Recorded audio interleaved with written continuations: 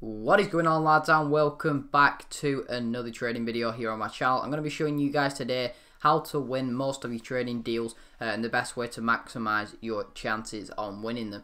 And this is going to be through bidding and the ways that you bid on players. I have done this before, but it's been like months since I've done this. So we're just going to be using players as examples, guys. Don't use these players. These are just examples. On all the other methods that you guys use, make sure you use these techniques to win the players.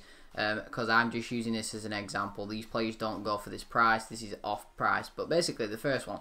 So guys, there's a few different ways you can do this. So what you can do is wait till 1 second. So what that does, people, they'll wait till the last 5 seconds. They'll think, well, I've not been outbid. I'm just going to go leave the player.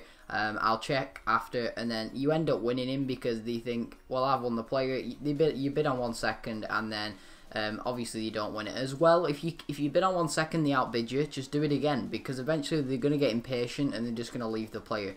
And when they can't be bothered bidding anymore, then obviously they're going to go and obviously bid on another player, or just go and buy him on the buy now.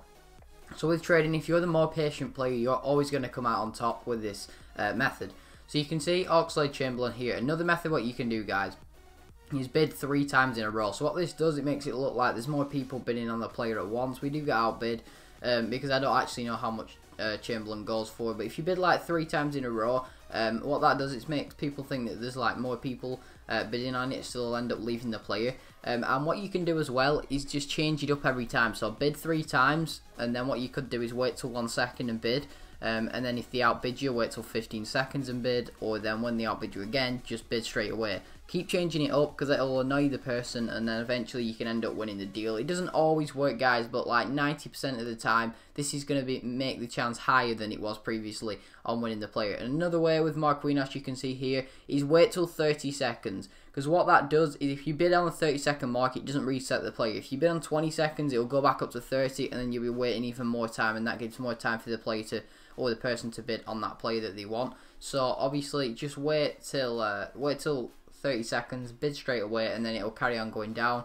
And then what you can do is just keep changing up the times that you bid for, etc. There, I just bid like straight away and bid 3 times. As what you see me do there, and that's basically how this one works, guys. It's very simple, and trust me, try it out, and I'm sure you'll see some good results. It'll definitely help you win your plays a lot easier. And you can see that I just bid straight away, so I was changing it up and seeing how it works. Definitely a really good way of kind of maximizing your chances of winning your deals. But that is basically it for this method, guys. If you did enjoy it, a like would be greatly appreciated. Please do subscribe if you're new for daily FIFA content. Can't wait for Team of the Season. Also, guys, hope you do enjoy the rest of your day, and I'll see you in my next video. If I found a